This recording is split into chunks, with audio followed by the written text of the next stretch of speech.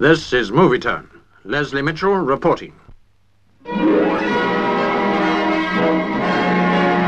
They call it the laboratory mine because it'll bring together for the first time many of the newest ideas and machinery developed for coal mining. The Bevercotes Mine near Retford in Nottinghamshire is a working experiment which will eventually lead to a completely automated pit controlled by a computer. When it begins production later this year, it'll be the world's first automatic coal mine. The cutting and loading machinery at the coalface illustrates the latest techniques of automated mine machinery.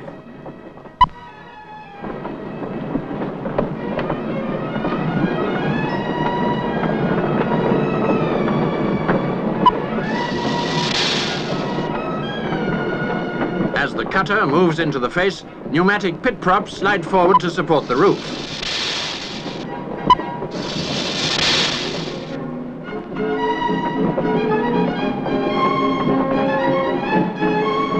Lord Robens, chairman of the National Coal Board, says that with automated mining, men and management could be working a 4-day week, while the machinery under their control operates 18 hours a day, 7 days a week.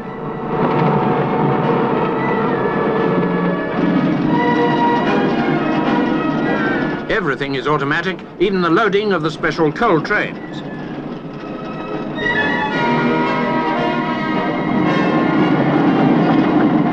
From this pit, 1.5 million tons of coal will be supplied to power stations every year.